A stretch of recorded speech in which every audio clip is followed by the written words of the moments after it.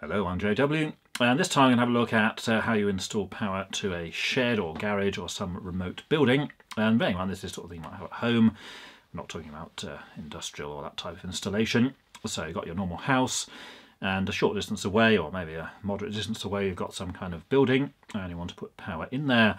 And then the question which several people have actually asked is, what do you do about the earthing in the remote building? So this is the sort of deal where you've got your, say, ground or your garden or whatever, and in one position, of course, you have your house, and let's draw the house in here, and it has doors and windows and things inside. And of course your house already has electricity provided because obviously it's built that way, and your house may even have a roof on top.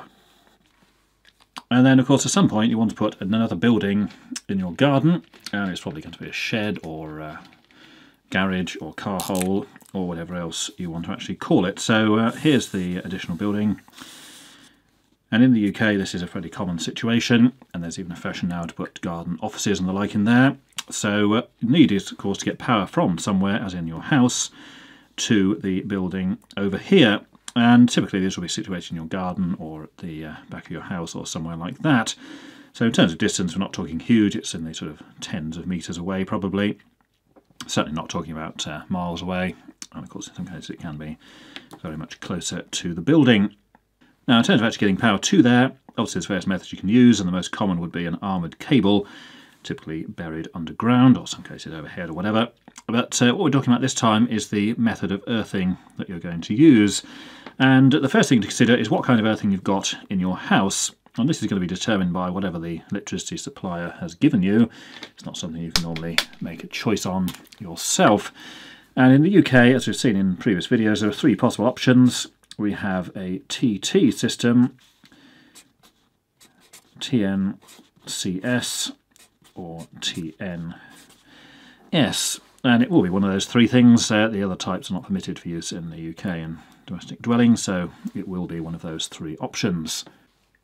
Now let's deal with the easiest one first. So if your house is a TT system, and this means you've got an earth rod in there, or electrode in the ground, then the supply is not providing you with an earth, so your only earth is that earth rod stuck in the ground somewhere.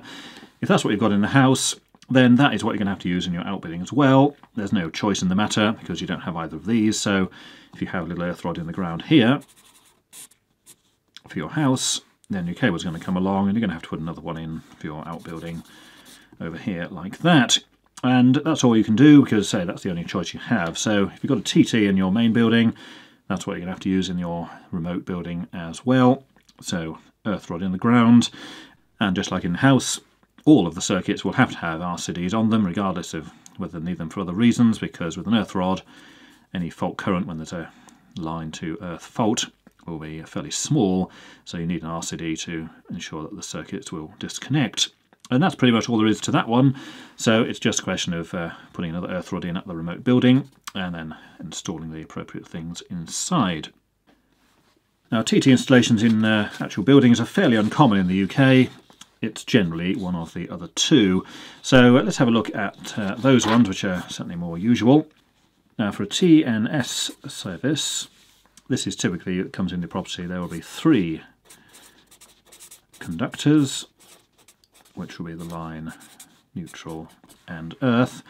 And in this case the S for separate means that the neutral and earth are separate as they come into the building, and they're typically separate all the way back to the transformer, typically found in older properties. And that will be where you have typically lead cable coming in, or lead covered cable, two cores inside for the line and neutral, and the earth is on the lead outer covering, and that's typically found in older properties. And the other system, which is normally found in newer buildings, is the TNCS. Now that incoming cable only has two conductors inside, which are the line and the combined neutral and earth. And so that's typically what you're going to get in a new building, mainly because the lead cable isn't typically used or even made anymore. And this is obviously what you get with a twin conductor coming in, cheaper to supply and therefore used far more often.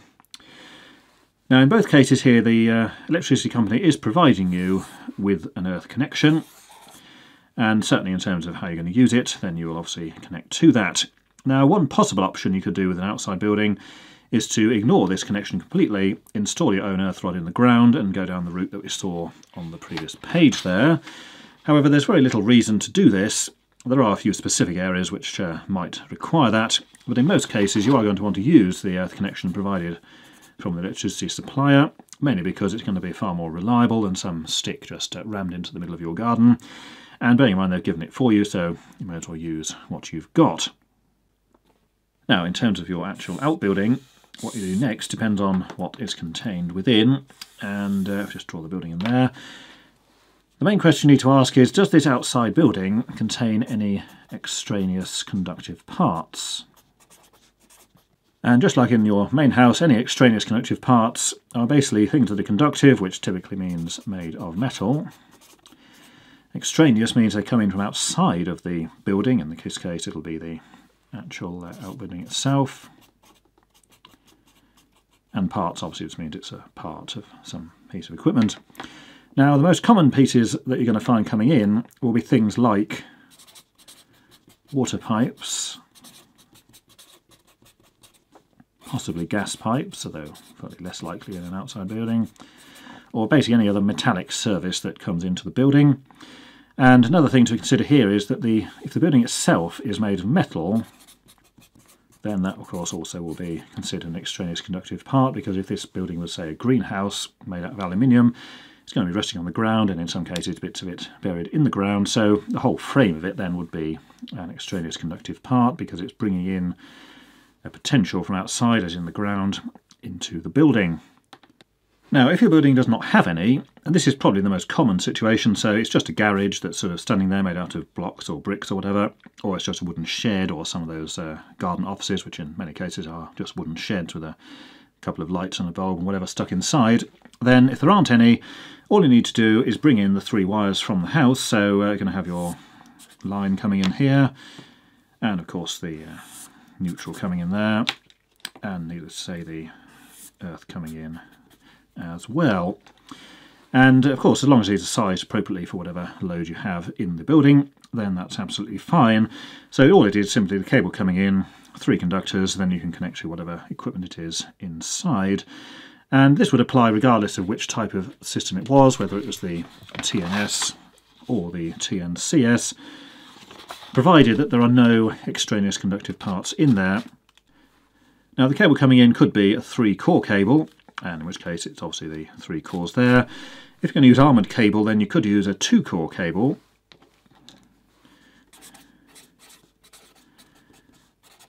Steel wire armoured. And in the case of that one, the 2 cores would be the line and the neutral. And for the earth, you could use the armour of the cable. Now, bearing in mind the armour is not made of copper, it's made of steel, so you would need to make sure that the armour is of suitable size to carry any fault current if there was some kind of problem. But as it turns out, that in virtually every situation up to normal sizes that you're going to be using in your house, the armour of a 2-core steel wire armoured cable is big enough to use as the earth connection. So you can just have your 2 cores inside, armour connected as the earth, provided of course you use the proper glands and things on both ends.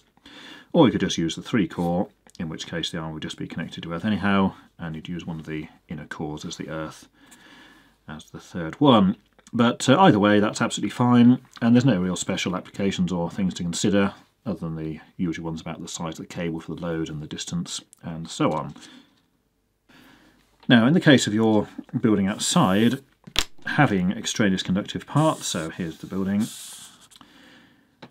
and let's just say that there was a water pipe that came into the building from underground because you had, say, a tap inside.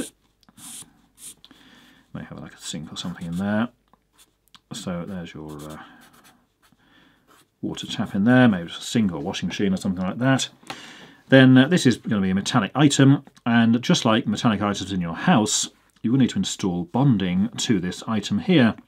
Now, if you're going to bring your wires in, you're going to have your cables coming in, so here's the neutral coming in there, and of course the line coming in, and the earth that comes in from the main house, you will need to connect main bonding from this to the water pipe in this case, and if there was a gas one you'd also connect it to that. If this was a metal framed building, then of course you would also connect onto that as well. And then the question is, how big does this earth lead here in the cable need to be?